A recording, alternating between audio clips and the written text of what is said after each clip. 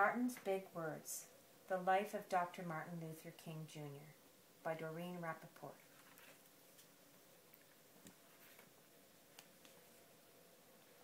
Everywhere in Martin's hometown, he saw the signs, white only. His mother said these signs were in all southern cities and towns in the United States.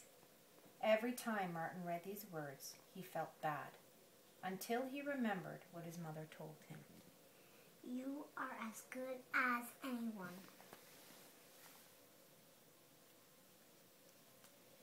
In church, Martin sang hymns. He read from the Bible. He listened to his father preach. These words made him feel good. When I grow up, I am going to get big words too.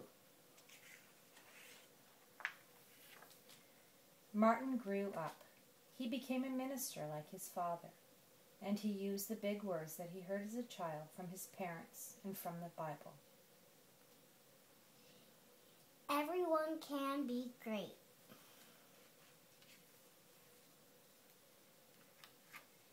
He studied the teachings of Mahatma Gandhi. He learned how the Indian nation won freedom without ever firing a gun.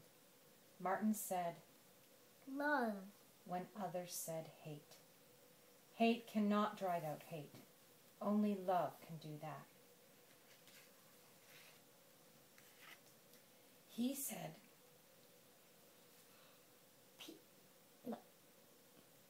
Together. When others said separate. He said, Peace. When others said war. Sooner or later, all the people of the world will have to discover a way to live together. In 1955, on a cold December day in Montgomery, Alabama, Rosa Parks was coming home from work. A white man told her to get up from her seat on the bus so that he could sit. She said no and was arrested. Montgomery's black citizens learned of her arrest. It made them angry. They decided not to ride the buses until they could sit anywhere they wanted. For 381 days, they walked to work and school and church. They walked in rain and cold and in blistering heat. Martin walked with them and talked with them. He sang with them and prayed with them, until the white city leaders had to agree they could sit anywhere they wanted. When the history books are written, someone will say there lived black people who had the courage to stand up for their rights. In the next 10 years, black Americans all over the South protested for equal rights. Martin walked with them and talked with them. He sang with them and prayed with them. White ministers told them to stop. Mayors, governors, and police chiefs and judges ordered them to stop, but they kept on marching. Wait. For years I have heard the word wait. We have waited more than 340 years for our rights. They were jailed and beaten and murdered. They kept on marching. Some black Americans wanted to fight with their fists. Martin convinced them not to, by reminding them of the power of love. Love is the key to the problems of the world. Many white Southerners hated and feared Martin's words. A few threatened to kill him and his family. His house was bombed. His brother's house was bombed, but he refused to stop. Remember, if I am stopped, this movement will not be stopped, because God is with this movement. The marches continued.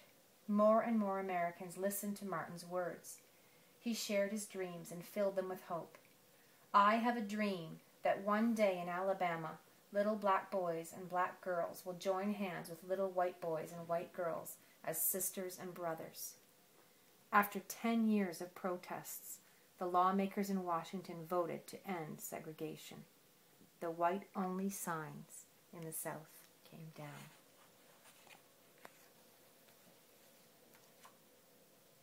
Dr. Martin Luther King, Jr. cared about all Americans.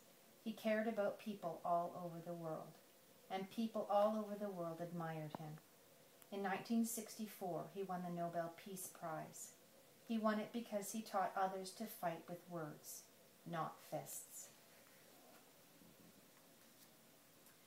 Martin went wherever people needed help. In April 1968, he went to Memphis, Tennessee. He went to help garbage collectors who were on strike. He walked with them. He talked with them. He sang with them and prayed with them.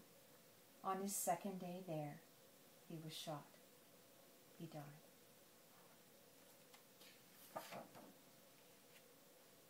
His big words are alive for us today. Freedom, peace, together, I have a dream, love.